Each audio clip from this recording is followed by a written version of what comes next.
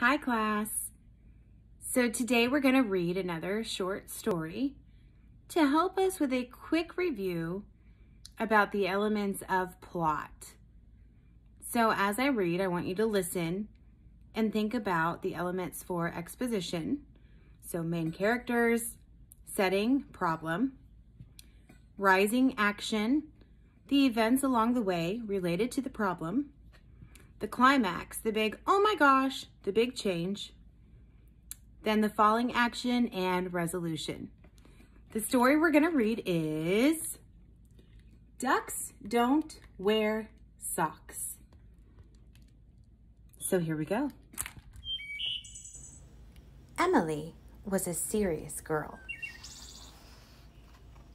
One day, while she was in a serious mood, taking a serious walk, she met Duck. Duck was definitely not serious. Duck, asked Emily, what are you wearing? Socks, yelled Duck. Ducks don't wear socks, replied Emily, quite seriously. Cold feet, yelled Duck, and off he went. The next day they met again.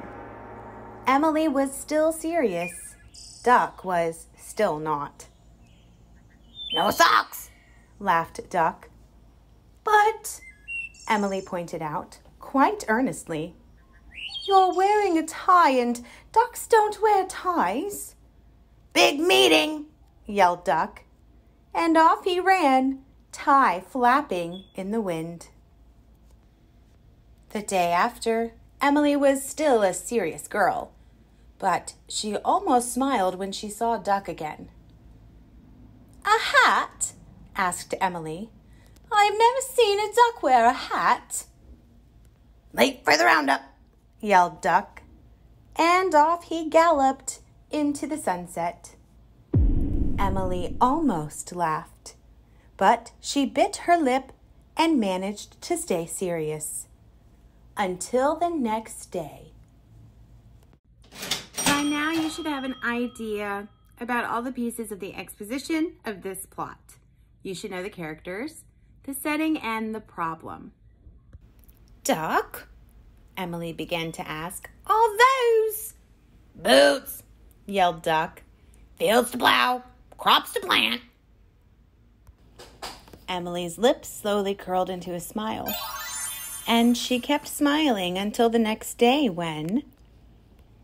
Duck, exclaimed Emily, at the sight of Duck wearing underwear, yelled Duck. I have never ever seen a duck wearing underwear, Emily gasped. Pants on the line, yelled Duck. And off he sailed, not the least bit embarrassed. Emily smiled. And she began to giggle. Before she went to sleep that night, Emily laughed just a little bit to herself. The next day, Emily just happened to meet Duck again. But this time, Emily, called Duck, what are you wearing? I'm a duck, laughed Emily. A duck, yelled Duck. Emily laughed so hard that she cried. Duck laughed so hard that he quacked. And off they went.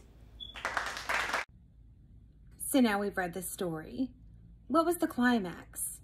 The climax is when we see something really, really crazy, like it's the biggest, oh my gosh, I can't believe that just happened moment. Sometimes it's not even that big of a deal, but it's when the problem starts to get solved in a new way and it begins to work. The climax usually happens right before the turning point of the problem. So if the problem here was Emily was quite serious, Duck was not, and Emily's been serious, and all of a sudden she smiles, is that the climax? After the climax, usually the character has some kind of change, and that's another hint that you've just seen the climax of the story. So did Emily change in any way? Did her character traits change? And then what was the falling action and resolution? Let's plot it.